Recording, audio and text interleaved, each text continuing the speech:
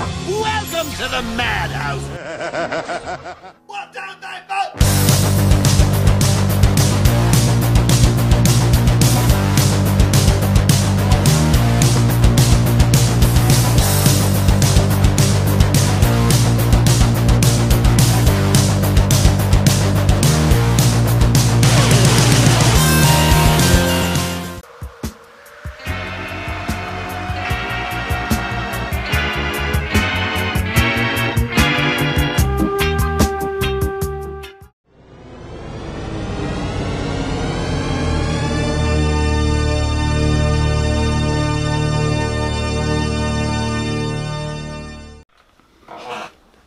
What is going on, ladies and gentlemen? Welcome back to another episode of the Mindless Horror Podcast. It feels like it's been a while, but it's not. No, it hasn't been a while. We just haven't been uploading. No. Well, I mean, we have, but I think I spent a lot of the majority of those 2 weeks editing the TLAV one. Yeah. But our work and dedication to come out with a good video. Right? This week was back-to-back, so I mean... Back-to-back like Drake and Meek Mill. So if you watched yesterday's podcast that we put up, we talked a little bit about us and some other stuff that was around. I don't remember what we talked about. I don't even... I never know. I'm kind of like fresh off a nap, by the way, so that's one of the case, but... I'm fresh out of work. So, it's Friday, if as we're this recording. I think, hopefully, I probably put up the I Like Scary Movie stuff, but we'll see. I know, I'm excited for that tomorrow. That's tomorrow, so we don't know what's up, but I hope you enjoyed the footage that's up. Yeah, just so you guys know what we're going to talk about today. We got Pet Semetary on top, and maybe we can talk about I Like Scary Movies. What do we expect? Pet Semetary, of course, and I'm very excited to talk a little bit about Pet Semetary. This is going to be kind of hard, though, because neither of us have seen the original. Nope. So we have nothing to compare it to. Which is good. Let's not compare it. Yeah, I guess that's a good way to start, because a lot of what I've been seeing as reviews go is they've been comparing it and stuff like that. I thought the movie was good. I thought it was good, too. I mean, I have my critiques. But I thought it was good overall. Like, it kept me captivated the entire movie. Yeah, because I remember I look over at you and you were just kind of like always on guard and stuff like that. And it's one of those things where it was like, that's why this movie should have made you feel. Like you were constantly just waiting for something to happen. Yeah, I was waiting every single second, and the score just kept me waiting. The score was amazing, and I think a lot of what this movie was jump scares. Yeah, no, definitely. It was jump scare after jump scare. Or even if it wasn't jump scare, even if it wasn't a jump scare, it was just something kind of like weird to look at. Yeah, something weird and stuff like that. So today we're going to be talking a little bit about the movie. Spoilers, by the way, if you guys have not seen Pet Semetary yet. It's been out for about 2 or 3 weeks now. Highly suggest you guys go see it. But we're going to talk a little bit spoilers about it, about some character plots, just the plot of the movie in general, what we thought about the movie, and if they can do another sequels like how they did in the past, because I think they did like 3 or 4. I know they did 2. I know they did 2. Yeah, they probably did more. Probably, but the other ones were not based off a book. They were just an original idea, and this one is based off a book, Stephen King's book, of course, Pet Semetary. Fun fact, actually, I had heard that almost all of Stephen King's books are actually in pre-production, production, or in somewhat of a production for movies. Which is super cool, because obviously Stephen King is a renowned author. Yeah, horror. He's like one of the horror masters and stuff like that. Yeah. But I will say this, and this kind of reflects to the end of the movie, that, and I was telling you after we watched the movie, Stephen King likes to suck people in, and then at the very end, he said it himself. He goes, I like to suck people in, get people really into the movie, and at the end I can do whatever I want. And usually whatever he wanted is to fuck people over. Oh no, definitely, yeah, no, I definitely agree. See, but like, when it comes to the ending, like, I'm not a fan of the ending. Like, I know we're going to probably go through the movie bit by bit, but I'm such not a fan of the ending. Yeah, the ending was kind of whatever, but we'll start from the beginning. Yeah. So this is about a family, of course, who moves out into the country. The Creeds. The Creeds. You got the names up, don't you? I did. Good looking out. Good looking out. So we got the Creed family who moves out into the country. The dad. What's the dad's name? The dad's name is Louis or something. Louis. It's Louis. I never know how to pronounce that name. Probably Louis. So we'll just call him Louis. Yeah. Louis Creed is a doctor who actually moves away from the city because, you know, he was working a lot and he could see his family, so they moved out so he can work less. Yeah. He can see his family at nights and stuff like that. Along with his wife, who is... the wife is Rachel. Rachel Creed. Rachel. Why say that name? Rachel and Louis try to. They move out. They come to the country.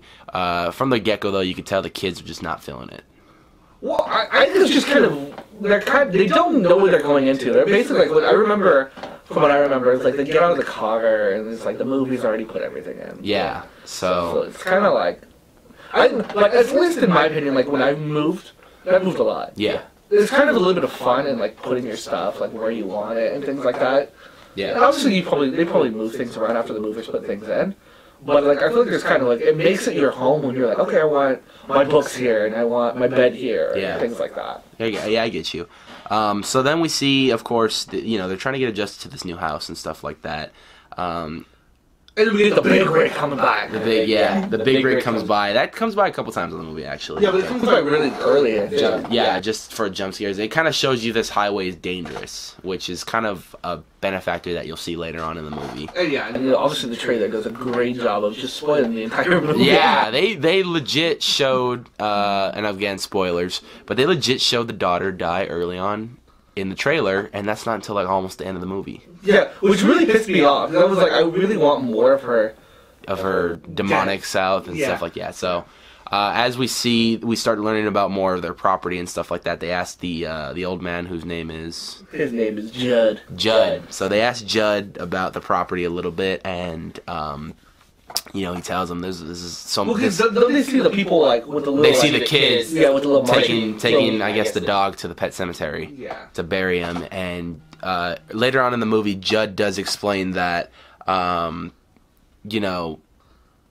if you want to bury your loved ones here at rest, you bury them here. But if you want to bury them and you want results of something coming back, you take them beyond. He says that later on in the movie. Yeah. Which is weird because I think when they go out to the cemetery, you see the little barrier. Yeah, you see the barrier. That's the barrier. That's supposed to be the symbolic barrier of the living and the dead. Yeah. So I like kind of that how they did that symbolically. Yeah. But the cemetery and all, even when they go beyond it, but before the pet cemetery just looks creepy as it is. Well, it's kind of creepy that people are wearing masks as they go to bury their dead. Yeah, they do explain that they beat the drum and everything. It's like a ritual they've been doing for years and stuff like that. You come to find out, I don't think they really say it, but the Pet Semetary is actually built over an ancient India burial ground where they were studying satanic stuff. Yeah. And you do see a lot of those symbols when they go beyond the Pet Semetary in the forest that brings people back to life. Yeah. The forest is super creepy. The forest is really creepy. They did and I remember talking to you about this in the theater, that they did an amazing job with the set design of this forest. Oh, no, definitely. It looks amazing and stuff like that. But the first time we see an encounter of the Pet Semetary is, of course, when we see those kids. And then Louis and the daughter, they go and follow along to see what's going on. Yeah. And, Judd, at one point, the girl goes and wanders alone to see what's going on. Yeah, the mom and her, alone. Yeah. Yeah, and Judd actually stops her from climbing over the barrier of where it's evil and stuff like that. But the first time we actually see someone come back to life, or something, is actually the cat Church. Yeah. Who's actually famous in this story because Church is obviously their cat, and you see in the beginning of this movie how much love they have for this cat, how much sympathy they have for this cat. It's a big part of the family and stuff like that. Yeah, Churchill, Winston Churchill. They do mention that it's actually short for Winston Churchill, but they just call him Church. Yeah. And then that's when you start to see, of course, the cat ends up dying. Judd brings Lou out one day saying, I found the cat like this. Yeah, it's Halloween. Yeah. So they're trying to hide it from, the little girl and, of course, the kids, of course, because they don't want to they don't want to tell them, Yeah, they don't want to scare them. They don't want to scare them. Yeah. So Judd tells them, we'll take care of this later on tonight. But we have to do it tonight. We have to do it tonight. Yeah. And he's very specific on that. Yeah. Which is that ever explained? Well, remember that was, I think, because it's a ritual as to in order to bring someone back to life, you have to do it at a certain time, which makes a lot of sense because every time they've gone past the Pet Semetary, it was at night. It was always at midnight or something. Yeah. So and either that or the witching hour, which would make a lot of sense. 3 a.m. Exactly. So that makes a lot of sense, especially if they're working with demonic stuff. Definitely. But Then we see they take church to they go beyond the barrier, and you start seeing this like whole forest. It just looks creepy. Super creepy. You got all the noises. You got the symbols on the trees. Yeah. Fog out of nowhere. Fog out of nowhere. It's just insane. But water, and there's like bones in the water. Like, it's really creepy. Yeah, it's insane. So we start seeing, like, of course, all this stuff going on. They end up burying the cat, and he goes, "That's it." And then, which is also, I think, is weird, is that Judd doesn't help him at all when he buries the cat. No, which they do explain in the movie that you have to do it yourself in order you want it back. You have to bury him with the sand and everything a certain way and everything. Yeah. So we end up seeing that they eventually tell the daughter about church, and that's when the daughter goes, "Well, no, church has been here the entire time." Yeah. And that's when you're just like, "What is going on?" Uh-oh. So we end up seeing Church, and Church is actually not himself anymore. He's everything that he was not before. Exactly. Well, everything he was. So what the good is gone. So what the Pet Semetary does to you is when you bury someone or something into it, they don't come back themselves. Their souls are gone, but they come back possessed in a way. Yeah. And that's what I took from this movie is they come back possessed because they're pretty much dead, but they're not themselves. And what had happened was when Church came back, he was just an evil cat. He was just a dick. Yeah. I remember looking at you, I'm like, I'm going to kill this cat. If no one does, I'm going to do it. Yeah. But, yeah, I mean, he comes back and he's just not himself. But then we end up, finding out some more stuff about it, and the daughter doesn't want anything to do with the cat and stuff like that. Oh, yeah, that's when she goes and visits Mr. Judd. Judd, yeah, she becomes like one of Judd's best friends or something like that in this movie, which I thought was kind of weird. Judd's lonely, that's why. Yeah, Judd is lonely, so we end up seeing that, and then it comes down to her birthday party. So she's turning, I think, like 9 or 10, and, Judd's like, happy birthday and all that and stuff like that, and the parents are celebrating her party and stuff, and she's a little sad about something, I forgot, but she's sad about something, and she, the dad, Louis, was like, you can open a present and stuff like that, and oh yeah, she's sad because Church went missing again. That's because, remember, Louis and Louis took Church and just drove him far away and abandoned him. Oh yeah, because he was like, we need to get rid of this. Yeah, because the cat was just doing a lot of evil. He was like beating people up. Yeah, so they got rid of the cat, but then Church ends up finding his way home and lures the little girl out into the middle of the road, where we end up seeing, of course, the truck hit the girl and end up ultimately killing her. After that, we see that, the parents are devastated. They're all in shock and stuff like that. The little girl died, and stuff, and they have the funeral for her and stuff like that. This actually drives Louis and Rachel to kind of go, they're not themselves. They get really depressed, and, Rachel can't stay in the house because it reminds her too much of her daughter. And so she takes her son, and they end up going to Rachel's parents' house. Yeah. Another benefactor we're actually leaving out in this movie, which is a huge benefactor in this movie, is Zelda. That was the girl with the deformity of the bones and everything. Oh, was that her name? Yeah, that was her name. Her name's Zelda. She's actually a major part in the story. Oh, yeah, because she's like tormenting the mom. Yeah, that's Rachel's sister, and she feels traumatized that she didn't do her job as to feeding her sister. And so, I don't know if I would have. If that was my sister, I would have been low-key scared. Yeah, and the sister throughout the entire movie, you keep saying like, "This should be happening to you. This is gonna happen to you," and stuff like that. Yeah, and she's like wishing it upon her sister. Yeah. But I think what had happened was she was supposed to feed her sister and go upstairs and stuff, but she was too scared to go upstairs because she was by herself. So she ends up putting the food into a trolley system, which is like one of those old elevators that goes up so you can deliver stuff and everything like that. Yeah. And what had happened was the parents told her not to do that only because that thing's broken and that, she can barely walk as it is and stuff like that. Yeah. And it'd be a pain in the ass for her to get. Which we do end up finding out as she's trying to get her food, she falls and dies, and that's she opens the thing and Zelda's just right there dead and stuff like that. Which is once again that is her fucking parents' fault. Yeah, that is. You don't leave a little girl, especially if she has a freaking disease like that. Yeah. Just don't leave her by herself. You don't leave her by herself, and you don't leave like an 8-year-old just like that. Yeah, I mean they're already traumatized as it is and stuff like that. Yeah. So. But throughout the whole movie, Zelda is just taunting. The Pet Semetary is getting to them, and Zelda is just taunting Rachel. Rachel's the fact that she basically killed her in a way, and she's always thought of that as her fault. And I even remember, of course, Louis saying it's not your fault. Yeah. You were too young, you didn't know, and stuff like that. Yeah, definitely. But I think some of the scariest scenes was seeing her because she just looked creepy. Oh yeah, like the way her back, her spine was. Yeah. I kind of like. She kind of looked a little bit like Linda Blair from The Exorcist in a way. Yeah, I'm sure that's what they were going for. Which, yeah, I mean, it makes sense because it's one of the most iconic, horror movies, and just to kind of get inspiration from that. But, so we do end up seeing that, of course, when she goes back home, she tries to call Lou again, saying, like, I want to come home and stuff. She's on the freeway. What do we see? One of the best Easter eggs we do see is, of course, an Easter egg to where a majority of Stephen King's books take place. They all take place in a town or a city or Maine to state. It's in Maine. Yeah, that's where they take place. But on the street, on the freeway sign, we see it says Derry, like 40-something miles away or something like that. Yeah.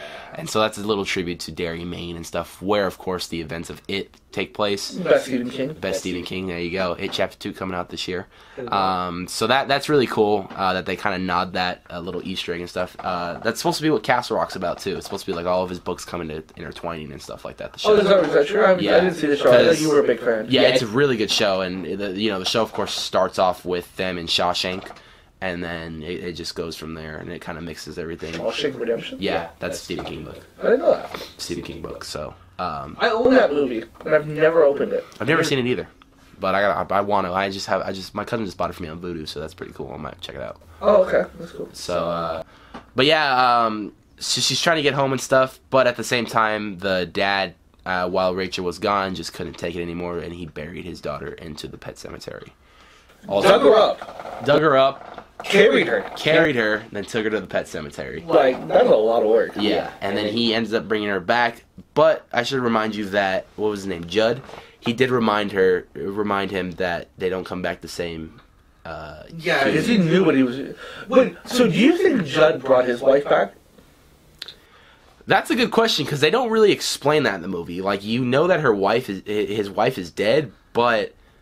Like, they don't really explain what had happened. Maybe he did have some experience with it because he knew a lot of what that cemetery could do. He knew what that cemetery could do. He was like, I've been to the same place. Yeah. I've done it. I think he might have. And he was basically, I remember him telling him, like, I thought by bringing back your cat, it would be different. Yeah. And well, remember, he also did the same thing for his dog, though. Oh, is that what it was for? Because he talked about his dog, and he's like, when it was the friendliest dog ever, but when he came back, he wasn't the same dog. Yeah. He might have tried it with his wife. I don't know. They do hint at his wife a lot, and that's what I thought when we went into his house, because it was kind of a big secret when you went into his house that we were gonna see like his wife laying in a bed or something like that, Oh yeah, interesting. That was so creepy. But of course the daughter comes back and she is just evil. She just looks evil. It's horrible. Yeah. And when she comes back, she ends up doing a couple of things. She tries to reconnect with the dad and everything. She tries to, he tries to actually make her herself again. But it wasn't until the next morning when she wakes up, she's doing like her ballet thing. That was another thing in this movie that you have to pay attention to. She was into like ballet and stuff like that. Yeah. So she's doing like her recital practice. Us. There you go. She's doing like her recital practice inside the front room, but she's actually breaking shit. She's breaking things, and she's back in her funeral dress. And so that's why when Luke comes down, he goes, "Why are you wearing that?" And then he gets her to stop breaking stuff because she's going out of control. Yeah. And that's when we, of course, come back to Judd. He knocked him out the night before so he wouldn't interrupt him burying her in the Pet Semetary because Judd knew the repercussions and he just didn't listen to him. He wanted to see for himself. He just missed his daughter and he was about to do anything to get her back. So then, when the mom comes home... before Judd goes over there. Judd goes over there and he goes, "What did you do?" and something like that. Nothing. And then the daughter actually looks out him in the window, which is actually probably one of the best shots in the movie. Yeah, that was super good. Yeah, like he turns around and she's like standing in the window. Yeah. And that's when you kind of know, like, all right, game's on. So Judd actually runs home and grabs his, I think he grabs his gun and stuff like that. And the little girl's already there. Which... It's curious to me, because I have a theory on how I think she got there quicker than him. How? I think she got through there through the basement.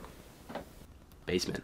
Because remember when they go back downstairs, like, that's where, like, kind of, like, Winston turns up? Yeah. So I think, like, that basement has, like, the power to, like, has like some path underneath or something. Probably path, yeah. I don't think it has like I don't think there's no teleportation or anything. It's probably a path or something. But yeah, I could see that. But we do see, of course, she goes in and we see one of the most cringiest parts of the movie when he cuts his ankle. Yeah. What is it? The back part of your ankle, which is just, it's horrible. It was bad and stuff like that. Super bad. And he tries to run at it and get the gun, but ends up failing because she stabs him to death, and that's the last of Judd that we see. Yeah. She's crazy too. She was insane. She goes up the stab. Yeah, she was like, and she was very strong too. She was like in and turn. We saw that. We saw that with at the end when she's carrying her mom to the pet cemetery, how strong she was. Yeah. So that's like another person. But before that, remember we do see her transform her face into the wife? Oh yeah, because that's how she's like, says a bunch of like really crazy things. Yeah, she's like, it's me or something like that, or she tries to convince her and stuff like that. And Judd's just not buying it. Oh no, because Judd knows better. Yeah, Judd knows better. And so he ends up killing Judd. Then we go back and the mom comes home, and that's when we see the confrontation between the mom and the little girl at one point, and she goes kind of like, she's like kind of shocked as to what she's seen, and he goes, go hug your daughter and stuff like that, and she refuses to believe that that's her daughter. She's like, this is not my daughter. It ain't, this isn't her and stuff like that. Then we come down to the point, of course, where she realizes that the mom doesn't love her, so she's gonna try to kill the mom.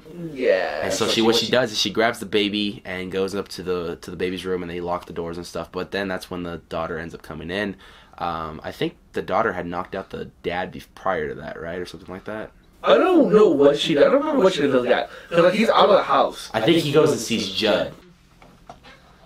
So she goes out and she kills the mom because the dad is over there checking out on Judd. Judd's dead. Yeah. And she throws a baby out the window. Yeah, she throws the baby out the window before, and the dad catches the baby because they wanted to make sure that the baby was safe and everything.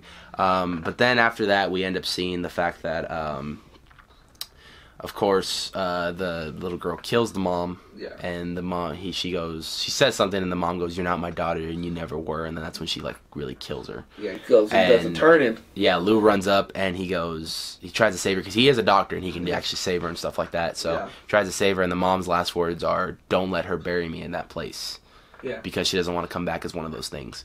And that's when the daughter knocks him out. Which the daughter knocks him out and ends up carrying the mom all the way to the pet cemetery, and we get our final confrontation between the dad and the daughter, which when they're at the actual pet cemetery before they go beyond the barrier. Yeah. And it's one of the most, I think, well put together shots, because in that shot we do see the pet cemetery, but it's filled with fog and it's got that creepy vibe to it. Yeah. Where you can't even see like your own hand or something like that. Yeah. So I think it has one of the best. That's also one of the best shots in the movie. Yeah. It had a lot of good moments, this movie.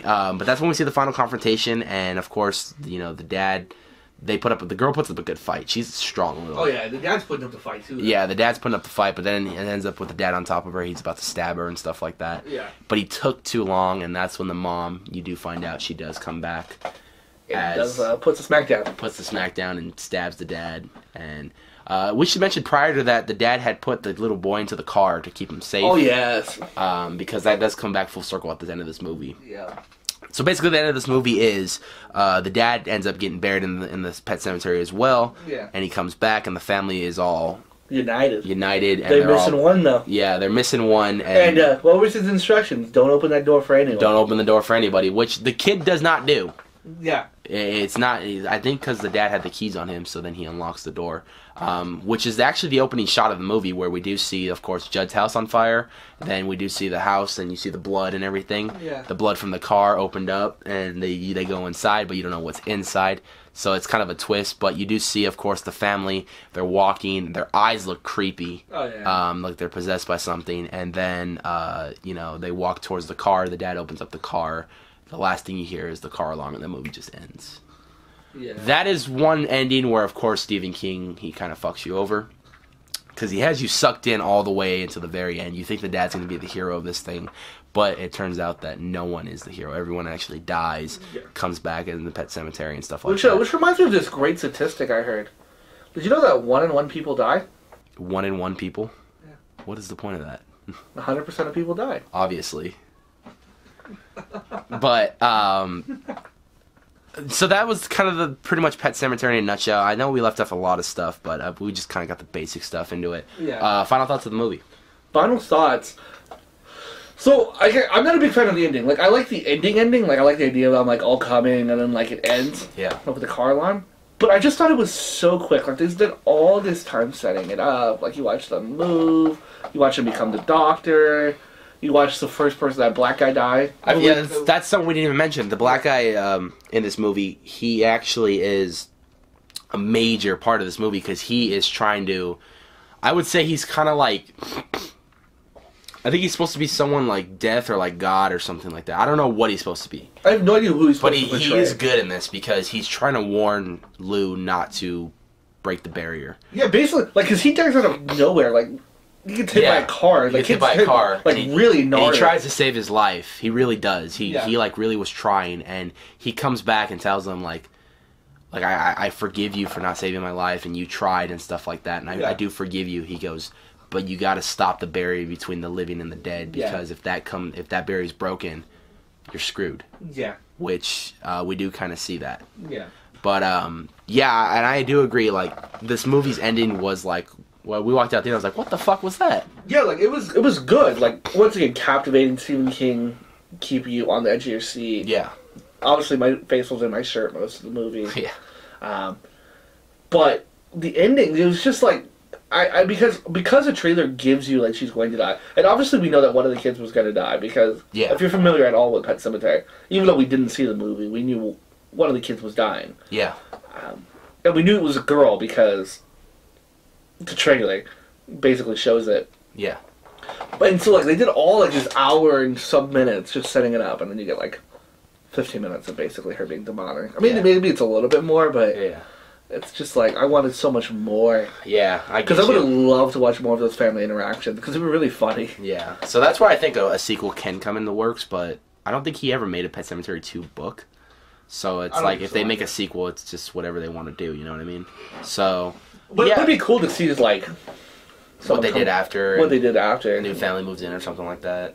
Or, a new family moves in, or, like, how the hell do you kill them? Yeah, that'd be the next thing. Which I think there is a way to kill them. I would say just chop off their heads. That's an obvious. Yeah.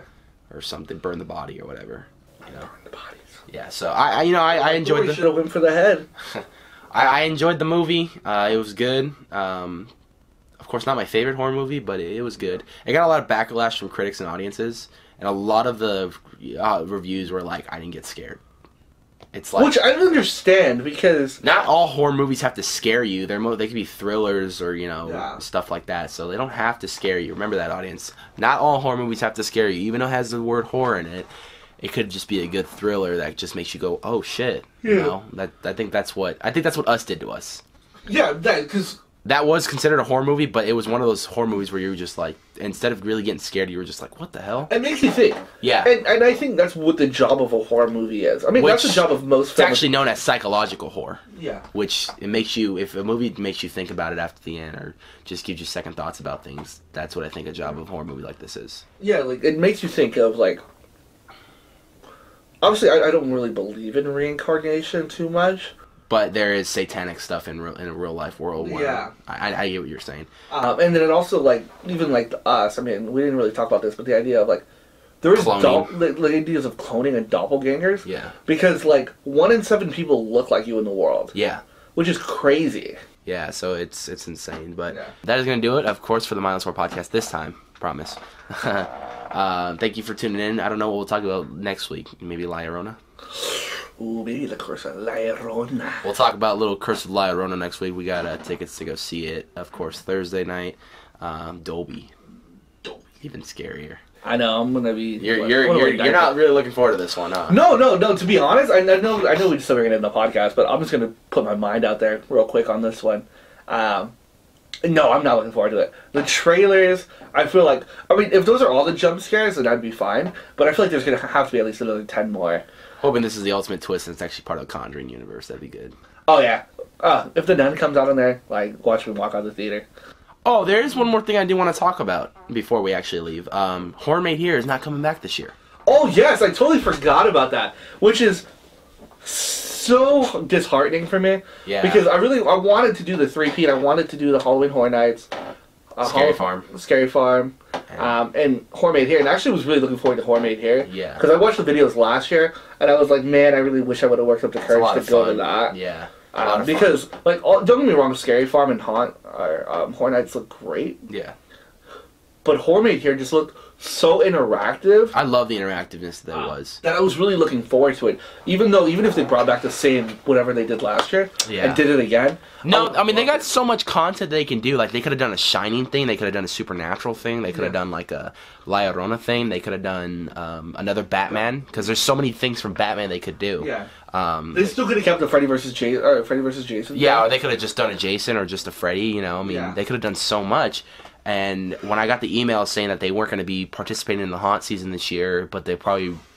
I don't know if they said they're going to come back next year or not, but... They said they were doing like a tram thing, though, right? So, yeah, they said later on in the year they're going to announce something for their studio tour, which I hope it's Halloween-related. So if that's true, then I think we'll definitely probably have to do that then. Yeah, but I was really looking forward to it. Very disappointed. Yeah, Horror Made Here was so fun. It was actually my favorite event last year. Yeah, I know you were telling me that. And I'm so disappointed about that, but it is what it is. But, yeah, so that's going to do it for the Mindless Horror Podcast. Thank you for tuning in every single week and listening to us ramble about horror. That's why I made this podcast, so we can just ramble about horror. But we'll see you guys next week. Please be sure to subscribe, like the video, leave some comments. What you guys thought about Pet Semetary. Yeah, whatever you guys thought about Pet Semetary. If you guys want to have us talk about anything, let us know. By the way, almost 300 subscribers. Help us get there. Yeah. Hit us up. Hit us up on social media at Nights of Horror for Twitter and at The Nights of Horror for Instagram. Thank you, ladies and gentlemen, for watching, and we will see you guys next week. Bye. Bye.